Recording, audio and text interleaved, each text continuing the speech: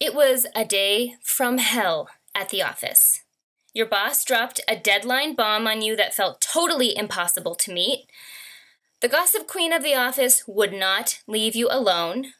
You left your healthy lunch on the kitchen counter, only leaving you to say, screw it, and get a juicy burger and salty fries instead. That left you bloated and crabby. The traffic was exceptionally horrible. And now, on top of all of that, you have to think about organizing the holiday plans, presents, travel, and shopping. What do? You get out of your car, you walk through the front door, and you beeline it to the kitchen, ready to shove just about anything into your mouth. Salty Doritos, creamy ice cream, a glass of wine, M&Ms. Just anything to help you forget about this shitty day and relax your body.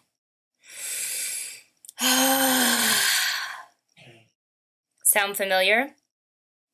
So for the month of December, we're going to be talking about emotional eating. And as you know, Wildly Alive is designed off of 4 pillars. And this pillar is the eating pillar. To just remind you of the 4 pillars, we have eating, movement, mindset, and lifestyle. Okay, before I get into the coaching portion of this audio, I want to let you know that I did open the doors to that new mini program, Create a Kick-Ass Holiday. So we started on December 3rd, so you really haven't missed much if you want to jump in. But this is all about creating a really kick-ass holiday because there's so much to do, right? We got to organize all the activities. We have to cook. We have to decorate. We have to clean. We have to shop. We have to deal with stressed out people. We have to figure out how to deal with unrealistic expectations. We're tempted with all the junk food and quote-unquote goodies lying around. You have family members you have to hang out with that you don't necessarily like to hang out with. You have to deal with grouchy people, long lines, germs, traveling. Holiday parties, right? That's a big one. Holiday parties, what to wear, the social anxiety that can cause. And on top of all of it, with all of this stress, we tend to get sick. So with all of these stressors during the holidays, we run to food and we turn on ourselves. It's a very unhealthy habit that us women have, that when we start to stress out, the minute we start to stress, we turn on ourselves. So we start to discipline ourselves with food, and we are extremely mean to ourselves, Helga, when we look in the mirror. We really take it out on our bodies. And so I really want to anchor in and change this habit for good and make this holiday season about feeling good in your body, being proud of your body as you navigate the extra stressors, right? To be able to navigate the buffet table, the stressful family members, all of those things. So you don't run to the food and you don't turn on yourself. And here's the best part of the program. It's going to take practically no time or energy on your part. All you need is a smartphone, and when you get the audios, the short audios that you'll get 2 to 3 times a week, all you have to do is press play and let the positive message wash over your body, relax you, ground you into the moment, and remind you of how to handle this season in a way that is self-loving. It's going to be super, super fun. I'm actually really looking forward to it because I need these reminders just like anybody else. And yeah, I'm not here to add more stress into your life. I'm here to make things easier on you. And that's the entire intention of this program. That's why it's going to take no energy on your part at all. Besides just listening, that's it. And then the actionable and the practical advice and the tools and stuff you'll be getting will really help you start to shift when you're being triggered, because this is a time of the year when we are being triggered all over the place. So I would love for you to join us. It is not too late. Go to wildlyalive.com/holiday and it will direct you to the page. It's super affordable. You can sign up for less than $1 a day. It's 6 weeks. So we start December 3rd and then we will end January 6th to really get you started into the new year. And I have some bonuses around that as well. To really start off January 1 feeling good, feeling proud, feeling like the badass woman that you really, really are. So again, go to wildlyalive.com/holiday and you can learn more about this kick-ass program. Okay, so back to what we're talking about for the month of December, which is emotional eating. So when I was struggling with my weight and self-image, I had a terrible relationship with food. To call it dysfunctional is an understatement. It was something I rewarded myself with. It was something that I disciplined myself with. It was merely a number. I was a huge calorie counter, right? So food was just about the number. That's it.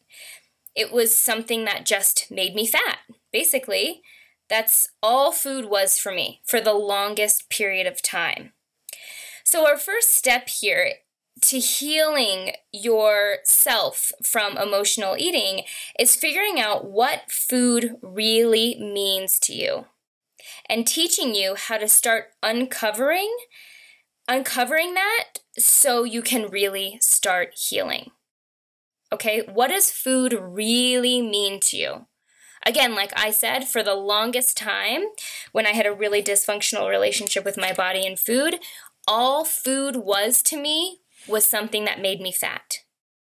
The least amount of it I could eat, the better, right? And to me at that time, my body was also just this thing that hung on me. That's it. This thing that was never right, ever.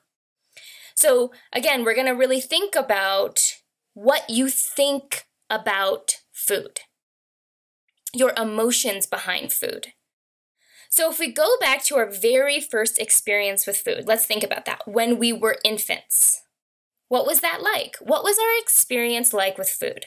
How did we feel? We felt warm. We were wrapped up in our mother's or father's arms. We were getting nourishing milk. We were feeling love. We were experiencing love and food simultaneously. It's not like as infants we could disassociate those two and say, well, this is food and this is love, right? It was one experience together. Okay, stick with me here, stick with me. Then as we grow up, what happens? We have more and more experiences of food and love together. At weddings, birthday parties, graduations, family functions, when you're sitting around the table with the people you love the most. It is food and love together. So when you start to accept the idea that food and love can be in the same experience and highlight, underline, bold, there is nothing wrong with that, you actually start to automatically make food choices that come from a source of love. Okay, I want you to just take a minute and soak that in, because this was a big thing for me to learn. Big.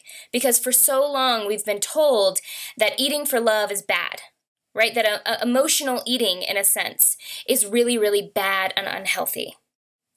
But if we can start to see why this happens and kind of dismantle it and not shame it, then we actually choose foods from a source of love. Okay, so what does that mean? What does it mean, choosing foods from a source of love? That means choosing foods that are nourished by the soil, the sun, the rain, by somebody else preparing it, right? And if you eat meat, that means choosing meats that are organic or have a humane label on it. They sometimes talk about the ethical standards and how they raise their animals. So you can see that when you're choosing foods from a source of love, you're choosing foods that love you back. You're choosing foods that love you back. So it's okay to eat food and feel love at the same time.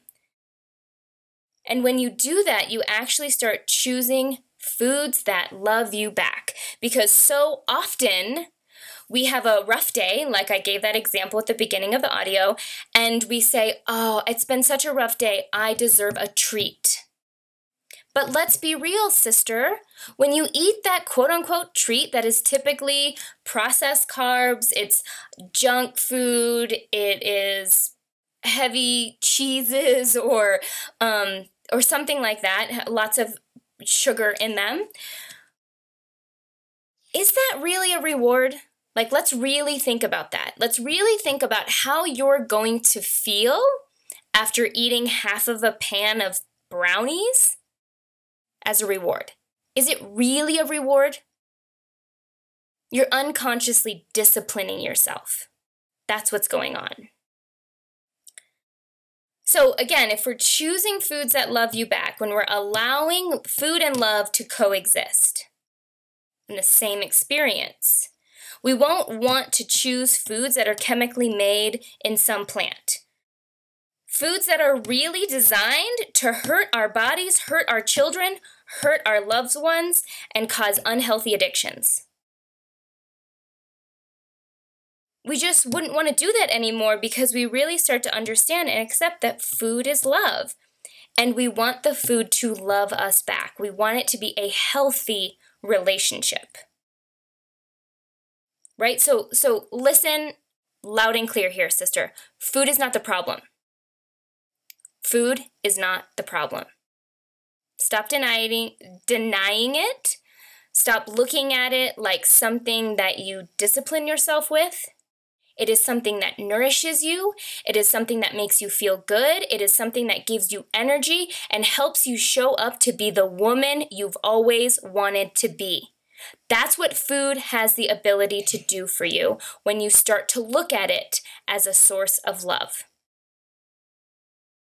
Right? You want more energy, you want more confidence, you want to feel fit, you want to feel strong, you want to feel healthy, you don't want to get sick all the time. Food has the ability to do all of those things for you if you start to look at it that way. Again, this is why I am not a fan of counting calories, counting points, and none of that. Because food has such a deeper relationship than you could even imagine. So when you're choosing foods to eat from here on out, I just want you to remember this conversation that we're having right here, okay? That food is love, and choose foods that love you back because you deserve love. And that's a whole other ballgame around like self-worth and stuff like that. But you really have to see that you deserve to feel confident. You deserve to feel full of energy. You deserve to feel healthy. And rewarding yourself with a nourishing meal is the best thing you can do after a stressful day. Okay? So that's one big topic I wanted to lead with. Now I'm going to shift gears a little bit and you'll see how they kind of tie in. So again, as I mentioned before, I had a really dysfunctional relationship with my body and food. I rewarded myself with it, I disciplined, I abused my body, which is kind of an intense word, but really looking back on it, that's how I was. I was abusive to my body. I was really mean to her when I looked in the mirror. I forced her to work out when she didn't need to work out. She was tired. I gave her too much sleep, too much processed carbs, not enough water, not enough sleep, right? And so anyway, I'll never forget those moments in the kitchen when I would binge out on junk food for what felt like hours, right? I was a big binger. I don't know if you've ever experienced kind of those nighttime binges, but that was the time of day I always feared. I especially feared being home alone because I didn't trust myself with food. So that translated to a lot of binge eating. I remember those days like it was yesterday, leaning up against the cabinet in my apartment, shoveling ice cream into my mouth. And while I was shoveling it in my mouth, all I would be thinking about is the next thing I was going to eat. I was totally in my head, nowhere near in my body, and not present whatsoever. It was like very anxiety ridden. So again, as we've talked about, food is love. And I know that that is a belief that is really hard to cultivate and embody right away, especially when we're in a society that tells you all food is a number. All you need to do is restrict to change your body. But again, like Wildly Alive is not about only changing your body. This is about finding self-love, finding self-care from a place that is rooted in love, not in fear. Like, I deserve to feel good. I deserve to feel proud of my body. And that's where change is stemming from. And I really want to make it clear that when you really start to live and feel that, eating foods, when you start to feel that food is love and that whole concept, you'll be less likely to eat because you are stressed, sad, depressed, or whatever you may feel. It'll happen much less often. Do you see how this ties into the emotional eating aspect? So I really want to give you some tools on how to handle something like stress eating, because man, oh man, does that happen during the holiday season, right? And there is so many tempting foods out there. But I think stress eating, even aside from holidays, is something most women struggle with. And I've obviously struggled with it myself. So I wanted to give you some tangible tools to really take action on today and remember as you go into the holiday season. Again, save this audio somewhere. Find a way to revisit it and re-listen to it as you go through the holidays, because for the month of December, we're only going to have one audio. This is the only audio that's going to come out for the month of December. Typically, you get two. But because I have a lot of family in town and I want to take a break too, there's only going to be this one audio. So save it, highlight it, find a way to keep it in your phone so you can re-listen to it over and over again, so we can calm you down, keep you relaxed, and not reaching for the food.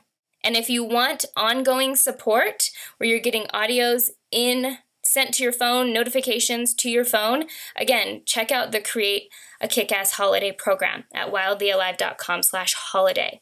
Super affordable, and it will keep all of this stuff top of mind and so much more. So, okay, let's talk about stress eating. The best way for me to describe how to manage this is to paint a picture. Okay, so let's go back to the example that I was saying at the beginning of the audio. You had a stressful day, the gossip queen, the boss drops a deadline, the principal may be called because your kids are acting up, right? Maybe your husband's being kind of an a-hole. All of this stress and anxiety, you just have all this stress and anxiety in your body, right? Like you're feeling like you want to blow, basically. And it's like continuing to escalate. You get home, you can't, at that point, your emotions are so visceral and it's so obvious in your body that your automatic pattern is to just grab the chocolate, grab the chips, anything to just help your body relax instantly. And unfortunately, that is something that food can do, but it's not a healthy way, right? It's not a healthy relationship. But here's where the change happens. First, awareness. Recognizing what's going on inside of your body. Feeling the anxiousness, feeling the stress, recognizing I am stressed. Awareness is the first step to change, okay? Again, like this is not an overnight process. This is going to take time to really anchor in, but awareness comes first. Then the second step in this whole thing is to replace the food with an experience. So in this case, we're talking about stress. So what is your body seeking? When you're stressed and you're wanting to the food, what is your body seeking? Relief, right? Relaxation. So, what are some experiences that you can have that will invoke a feeling of relief? What are some things that you can do in that moment to get yourself to relax without the food? You could take a bath. I know that's not always possible, but you could go into your room, lay on the floor, Put your feet up. Put your hand on your belly. Feel your belly breathing for 10 breaths. I mean, that could take you 2 minutes, sister, okay? No excuses here. You could go outside. You could let the sun hit your face. You could take 10 deep breaths of fresh air, really feeling your belly expand in the inhale and contract with the exhale. If it's warm out, you could take your shoes off and put your feet in the grass, getting yourself grounded. There is scientific evidence in getting your skin touching the earth and how that relaxes you, and it's healing. You could go for a walk. You could go for a walk without any distractions, okay? Like really getting present, looking at the trees, looking around, noticing what you smell, noticing your senses, and even saying, oh, there's a tree, there's a rock, there's a cloud. Like even just something like that, like naming all the things you can see really gets you present in the moment. There's a lot of brain research around naming things in your environment helps you get present. It kind of switches how your brain is operating. You could stretch. You could maybe use some essential oils if you're into that. Right? Having this list is really important to rewiring your mind for a healthy means of stress management. Because right now, your mind is wired that when I'm stressed, I need food. That's how it's wired. But when we can become aware and we can have this backup plan, having this action plan written down, maybe it's in your cabinet where the chips are, in your refrigerator, and say, feeling stressed, try this, or this first. Do not tell yourself you cannot have the food. That is not a healthy technique, okay? Never works. Say, let's just try this first, and if I still want the food, I'll cross that bridge when I get to it, right? So then we start to shift the pattern. It takes some time. Be compassionate with yourself. Know that you've had this habit for a really long time, so it's going to take a little bit. Okay? Come back to this audio. Remind yourself. So there you have it. Okay? Food is love, and creating some sort of an action plan to create an experience instead of choosing the food. Okay, so those are the two things that I really want you to work on during this holiday season. Now, let's really anchor this in, okay? Let's get into this. Let's just try to get here in the moment, okay? And let's just call this in. Let's just call this in. Let's let some things go and welcome something in. So what are we going to let go of here? I'm going to let go of the desire for food when I'm feeling emotional. Gonna let that go. I'm gonna let go the need to numb out. Need to numb it out. I'm gonna welcome in all of my feelings. Not afraid of my feelings. I'm gonna welcome them in. There is no feeling out there that can hurt me. I'm gonna welcome in this idea that food is love, food is nourishing, food can make me feel good. I'm gonna welcome in big, ugly cries. Big, ugly cries. That's okay. I'm not afraid of my tears. I'm not afraid of my emotions. I welcome them in. They are what lights life up, is emotion, and I'm going to allow all of them into my life. I'm going to let go of this fear of my emotions, of the belief that food is the problem. I'm going to let that go. Food is not the problem. Food is not the problem. Food is love. I'm going to let go of the need to use food to relax. I don't need food to relax. I have lots of other ways I can relax. I have a whole list of things that I can do that can help me relax. I don't need food to help me relax. I'm going to welcome in screaming loud into a pillow when I'm pissed off. I'm not afraid of my anger. No, I'm not afraid of my anger. I'm going to welcome in speaking my truth, speaking up when I feel something in my throat and it's my voice wanting to come through. I speak it. I'm going to welcome that in. I'm going to welcome in not taking things so personally, shaking things off. right? Not taking things so personally. I'm gonna let go disciplining myself with food, or rewarding myself with food, whatever the trick my mind uses. I'm gonna no longer use food as rewarding or disciplining. Food is love. Food is something that gives me energy. Food is something that makes me feel good. Food is something that makes me show up and be the woman that I want to be. Food can heal me. That is what food is. I'm going to welcome in forgiveness. Forgiving people when they hurt my feelings. Forgiving myself when I screw up. I'm going to welcome in forgiveness. I'm going to welcome in having a healthy relationship with food. I'm going to welcome in loving my body back with food. And I'm going to let go of this unhealthy dynamic I have with food. Food is my friend. That's what food is to me. It's not my friend that sits around with me when I'm depressed, drinking wine, watching too much TV.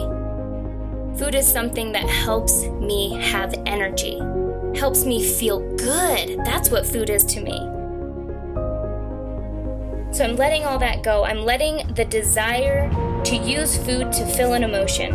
I'm letting go the need to numb. Letting go of the fear of my emotions. I'm welcoming in all of my emotions. I love all of my emotions. Every single emotion is welcome here. I welcome in speaking up. I welcome in forgiveness. I let go of the fear of food. I let go of the need to use food to relax. I let go of disciplining and rewarding myself with food, and I welcome in a healthy relationship with food. I welcome in screaming loud into a pillow, having big ugly cries, speaking my voice that deserves to be heard, and loving every emotion that courses through my body. Good, deep breath in, and let's just put your hands up overhead and just really welcome that in if you can here. Just see that welcoming in, changing how you think and feel about food right here, how you respond to stress. Let's just anchor that in one last time. Hands up in the air, heart open, ready to receive. I'm ready. It's my time. Yes. Great work. All right, well, I hope you have a wonderful holiday season. Please, again, listen to this recording over and over again to really help you change how you respond to stress, especially during this holiday season. And as always, if you're not having fun, it is your own damn fault. All right, sister. See you later. Bye.